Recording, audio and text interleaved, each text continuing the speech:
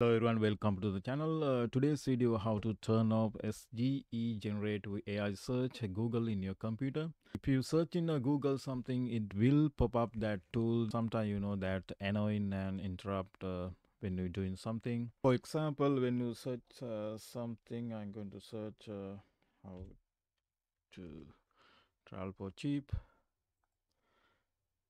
Then you can see that generating all the details. Okay, you can get more details about the plan ahead, fly for free, travel outside, use low cost airline. So that's sometimes good to get more details, but sometimes annoying then how to turn off. First, I'm going to see how to turn off. You can see that search lab.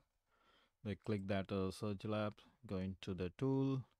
You can see that blue button already turned on in my computer. When turn on, SG may appear to search, then you can turn off.